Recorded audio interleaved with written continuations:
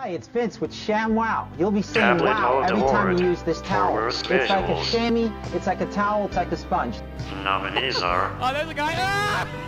Dude, PlayerUnknown I'm Battlegrounds, gonna get banned. This is the ban right here, dude. It's 100%.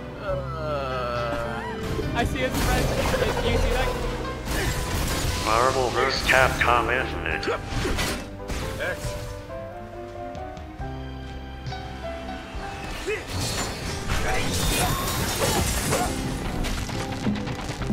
Nidhogg 2,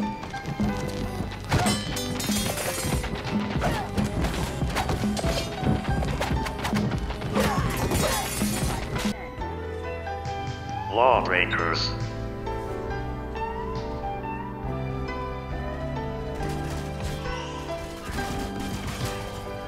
All right, what happened? To who?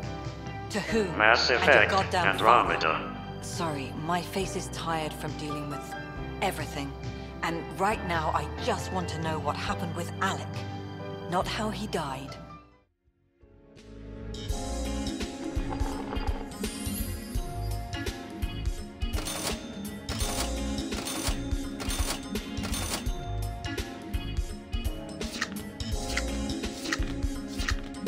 And the winner is Mass Effect, Andromeda.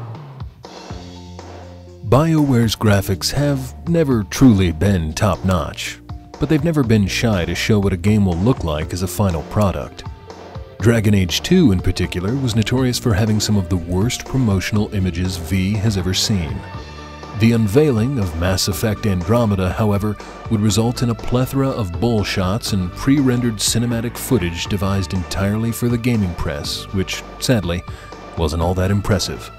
By the time the first trailer had uploaded to YouTube, V had already churned out countless WebMs from the reveal hours earlier.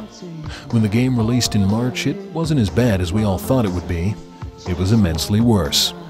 Somehow they skipped the part where you downgrade the game from the E3 promo and went straight to the part where you begin to deconstruct it. From horrid bugs to insane glitches, graphics, and animation that even made its own fans groan, BioWare's ineptitude slipped through the cracks once more.